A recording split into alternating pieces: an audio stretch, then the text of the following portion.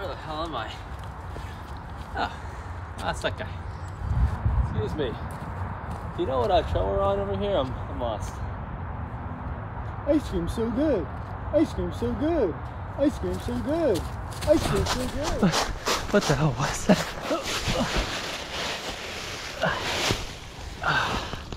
Oh god.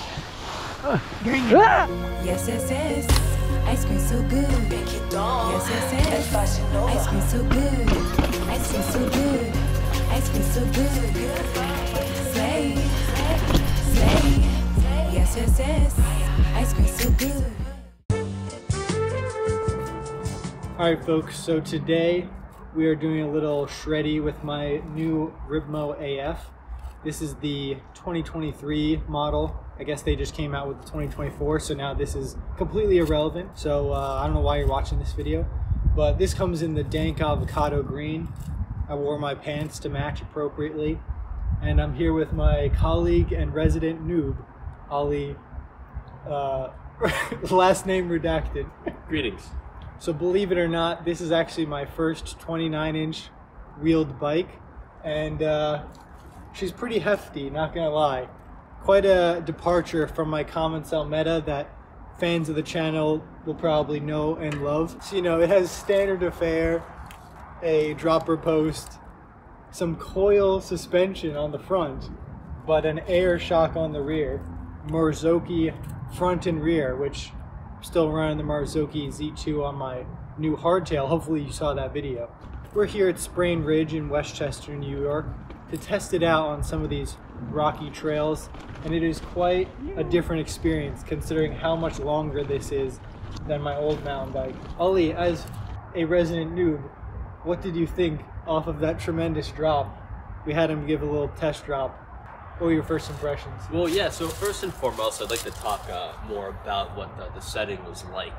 So, you know, this drop was about a whopping like 1.2 feet off the ground, and Pretty sizable. Pretty sizable. Compared to riding it with my Santa Cruz Heckler circa 2007, I did find this bike to have...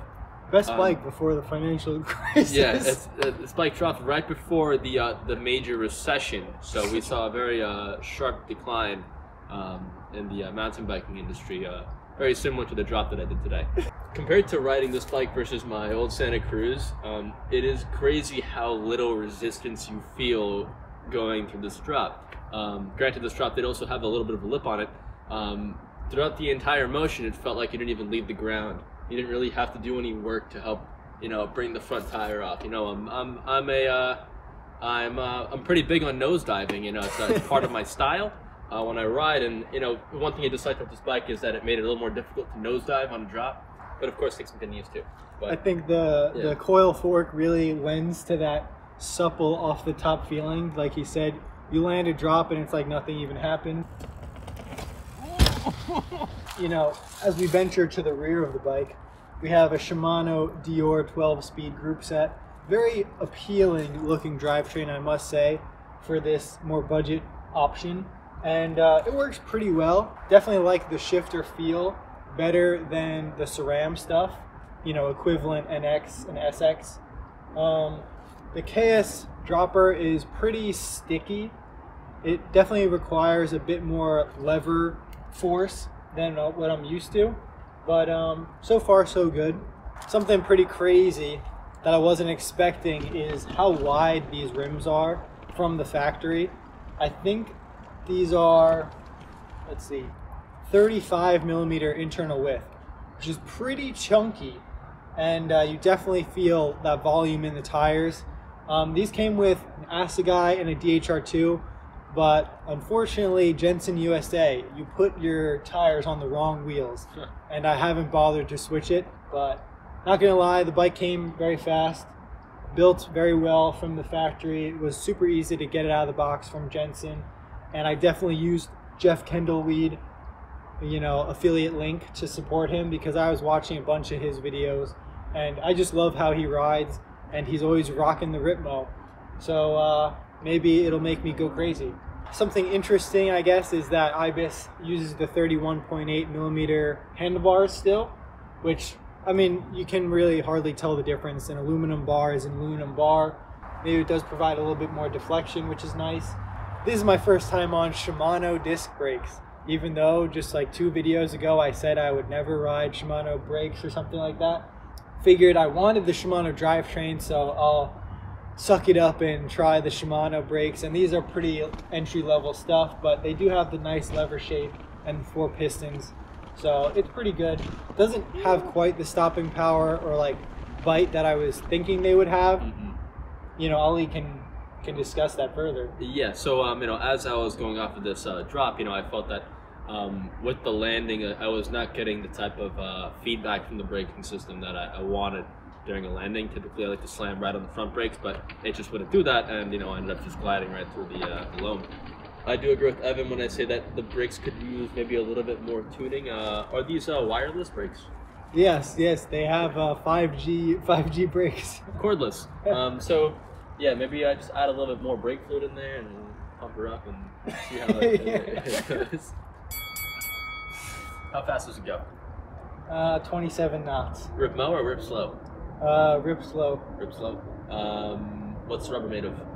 Albuterol. Albuterol. Okay. How many liters of brake fluid are you running? 1 milliliter. What's the travel? 160, 147. PSI in tires? 22. How about your dropper? None. I have no more questions. Oh yeah, so like I said, I use Jeff Kendallweed's affiliate link so he gets some kickback from this purchase, and you know, went to Jensen USA, chose my size. This is a size large. I'm 5'11", and got it sent to my door. Bought the pedals, some 1-up aluminum pedals to go with it, and funnily enough, the pedals came first and the bike came a couple days later. Came in a big box, like I said, put together very well for the most part, apart from the tires being on the wrong wheels. And really, you were ready to rip in minutes. It does have some nice chainstay protection. As you can see, it's got the DW link. And so far, I do feel like it does climb well. Very good traction. However, the heaviness of these tires, definitely having an assegai on the rear, is something to get used to. And for the pedalier trails around Long Island, Westchester, whatnot, definitely doesn't feel super great. So I feel like eventually I would switch out these tires for something a little bit lighter duty. It came tubeless ready, tubeless already in it from the box, so that was pretty nice. I don't really know how I feel about this color. I just wanted to make sure I got this component package because the black one was coming with the SRAM stuff, and I'm kind of over that boat. So the green is kind of growing on me. Got to change my whole wardrobe now because nothing matches, and that means I'm feeling slower than ever. Can you talk to me more about the wheelbase? Oh yeah, the wheelbase is quite lengthy. Definitely the girthiest wheelbase I've ever experienced. Can you fit different thickness tires into this, or like if I wanted to run some gravel tracks? Yeah, you could definitely turn this into a gravel bike. Lock out the suspension, 40C tires on here, no problem. Actually, I mean, yeah, it'd be garbage, but you could do it. You can do it. You know, I would say this is a one bike quiver killer. This could do crit racing, triathlons. You know, quiver killer. Can you say that? Yeah, quiver. Yeah. Yeah, like quiver is like a quiver of arrows. Oh. Like a group. I was thinking about a different quiver. I don't know. This is a wink. No. So going forward, I am definitely excited to take this to bike parks this season. Hoping to go to Mountain Creek with it. Because, not gonna lie, when I went to Mountain Creek last time in October, that was some sketchy stuff. Like, my last bike just felt so off, and all those ruts and braking bumps. This thing, it's gonna be like butter. And you have a total weight on this thing? Oh yeah, the weight on this is probably close to 35 pounds if I'm guessing, maybe 36. 100% heavier than my last bike. Overall, pretty excited to get on this bike, and I said in my Radical Grim Ripper build video that found this for 25% off around Christmas time, so I paid $2,900 shipped to my door, and it was originally $3,600, so pretty good value, honestly. So that's why I kind of bit the bullet and decided to buy this already. I thought I'd wait until the summer when the season really starts up, but I've been eyeing up the Ripmo AF for a long time and decided I should try it out. So you're going to see a lot more of it in the future videos, and maybe we'll get Ali on it. He's a little scared of taming this puppy, but I think that's all for this one. Hopefully you enjoyed watching, and remember, folks, stay venturing. Stay venture. Nice and easy. That got way too sus.